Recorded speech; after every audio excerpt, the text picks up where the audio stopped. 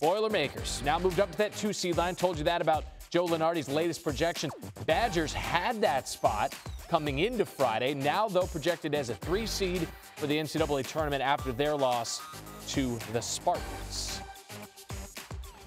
Now, listen, we cannot legally mention seeding this time of year without having the man himself with us, Joe Lunardi, in studio. That itself is a treat. This, though, is drama. There's drama on the 1 line, right? Because Baylor's lost in the Big 12 quarterfinals, potentially opening a door. Here comes Kentucky. They get the Volunteers today, 3 Eastern on ESPN in the SEC semis. When you compare Baylor and Kentucky, how do they shake out? How are you weighing them? If I look, first of all, Randy, just at the piece of paper, Baylor has more quality wins, plays in a slightly tougher and deeper conference, and they're the defending champions, but they're going to be passed. We came into the week with 2 Big 12 teams on the top line, Baylor and Kansas, and 2 SEC teams, Auburn and Kentucky, right behind them. I thought last man standing in each league would get those spots ultimately. It's looking like Kansas and Kentucky because of the quarterfinal loss by Baylor and, of course, the quarterfinal loss by Auburn. It's not usually that cut and dry, so it looks like we're saving the drama more for the bubble. Well, let's speak to that bubble because those are the heavyweights. To be sure, we go down a weight class. Bubble-wise, who's the team that could make headlines here over the next 36 hours? Well, a team that nobody is talking about but has some great wins, and I'm going to go with the Dayton Flyers out of the Atlantic 10. UD has beaten Kansas, Miami, both solidly in the field. Obviously, Kansas is a possible 1 seed.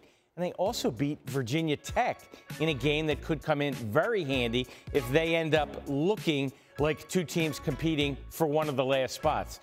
So we'll see. Dayton has some ugly losses, 4 quad 4 losses, in fact, which should be impossible. But this team began the year with 11 freshmen, so maybe it wasn't that inexcusable.